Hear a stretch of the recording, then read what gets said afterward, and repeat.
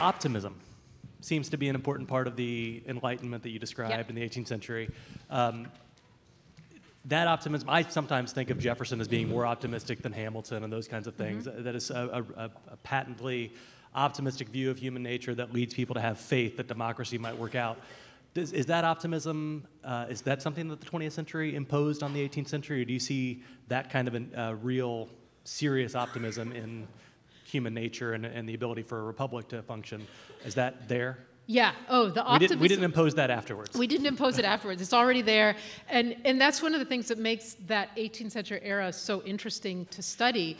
Because before that time, you know, the general sense of human history was that it was a decline from some wonderful era in the past, whether you chose the Garden of Eden or you chose Greece and Rome. The idea was that the modern period was declining from that wonderfulness.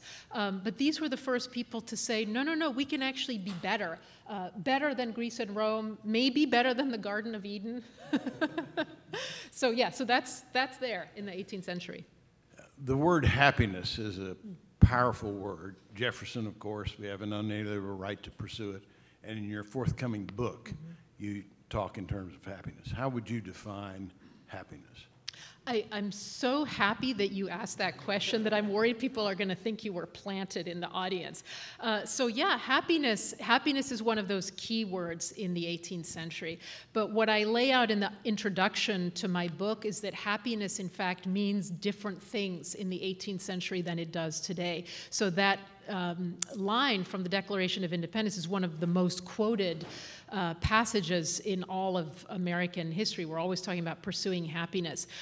One of its meanings is the meaning that we attach to happiness today, which is essentially private self-fulfillment. You know, I am happy when I have new shoes. I am happy when I've eaten a cookie. So there's that kind of happiness.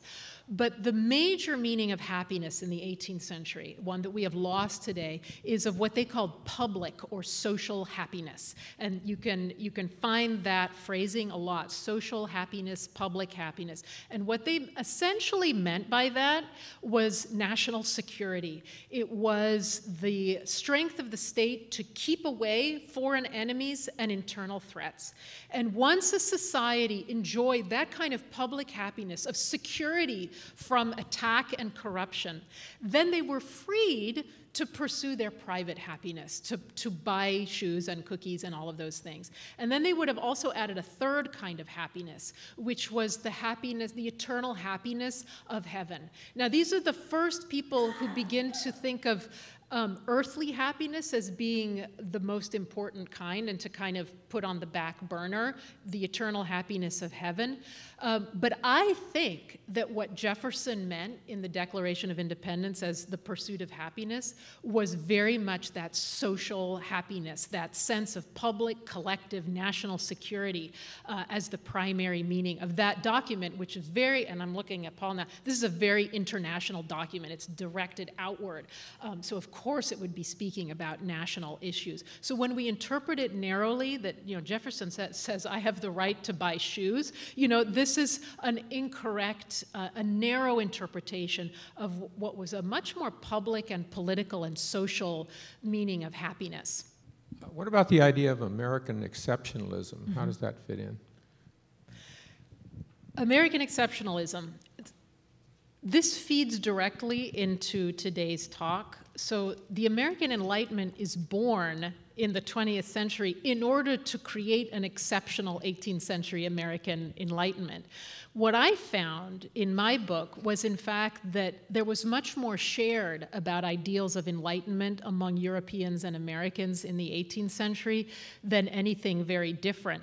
Now, there were some particular pressure points in America that did not engage Europeans as much, and I talk about those in the book, and they have to do with the particular location of the Americas. So, for example, slavery is a massive preoccupation of enlightened American thinkers.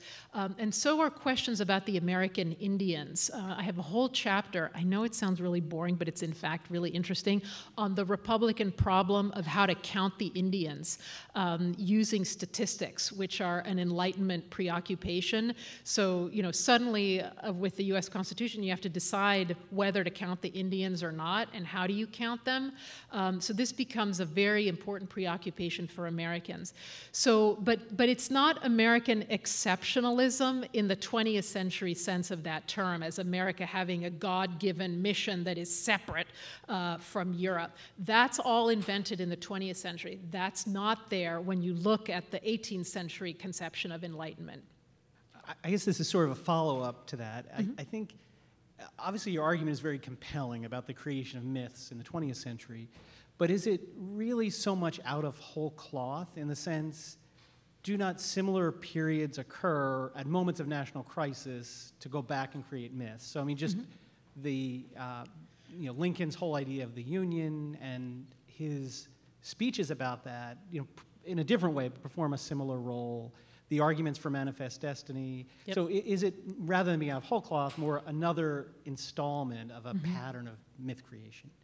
Yeah, we're always creating myths, and I'm not going to tell people not to create myths, because they do, and you know, I don't tell Abraham Lincoln what to do, right? So, but what I think is important is that we need to know when we're creating myths and why we're creating myths, and we also need to understand the effects that myth-making has. So for the American Enlightenment, we were chatting a little bit about this before the talk, it has had the effect of essentially killing a field.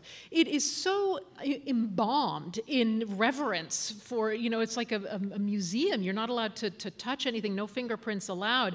And that has made the books about the American Enlightenment, now don't quote me here, really boring. All of those books I showed you that came out in the bicentennial, there's a kind of reverential quality to them that we must celebrate, we do this and that. Whereas the Europeans, they play with their Enlightenment, and they might get it wrong, you know, or they might say things that we don't agree with, like Jonathan Israel saying that Spinoza is at the center of everything of the European Enlightenment. I don't agree with that, but at least it's interesting, and it's engaging with the past. So what I'm trying to do in the book that is coming out this fall is to say, you know, once we strip away that need for reverentialness, we can go back and play with our Enlightenment, and we can discover new things, and we can see that they have a lot of the same preoccupations and mental habits that we do. They have doubt, they have uncertainty, they have anxiety, and it doesn't mean that we say, well, the Constitution was a terrible idea because Madison thought that words had shifting meaning, so therefore nobody can read the Constitution or understand it in any way. That's not what I'm saying. What I'm saying is that the national tradition that we have is not of certainty, it's of uncertainty, and that's beautiful and wonderful, and we just need to get that out there because everybody's uncertain and we have doubts about everything, so why not say that's what we get from the 18th century, and it's freeing. And it opens a room for intellectuals and for professors and for dialogue and all these kinds of things. So that's why I think it's important to understand myths. That mid-20th century myth-making moment where American exceptionalism plays into this, that's also the time when Tocqueville's Democracy in America is republished again and again and again in the 40s and 50s. So there does seem to be a direct sort of connection there, right? Could you maybe say a little about if there are other texts in addition to Tocqueville's that are playing into this moment of you know, exceptionalizing the American past? Yeah, that is the moment. It's also a moment of rediscovering Jefferson. And I think that moment has ended now because I saw Hamilton the musical in New York, so he's the man now. And if you've seen that, that musical or listen to it, one of the extraordinary things that's happening there is the denigration of Thomas Jefferson, who is portrayed as having missed the entire American Revolution, which of course is not true, right? He didn't miss any of it. So yeah, so there's so in addition, Tocqueville comes out, Democracy in America. Of all the texts that have democracy in their title in the early 19th century, which is a huge and growing number, there's also the invention by Isaiah Berlin, the philosopher, of this notion of a counter-enlightenment. He coins that term in 1973, the counter-enlightenment. And that also has had this really dreadful effect on Enlightenment studies, because it suggests that there was this unified block of opposition to people in the Enlightenment, and it makes people write crazy books about this thing called the counter-enlightenment, like counterinsurgency, but there was never anything like that. The people who call themselves enlightened, they weren't really joiners. You know, they were the kind of people who didn't join groups because they were free thinkers, so there wouldn't have been a counterinsurgency of any kind. And you can't find the term counter-enlightenment in the 18th century. You can actually find almost no antonyms created out of the word enlightenment.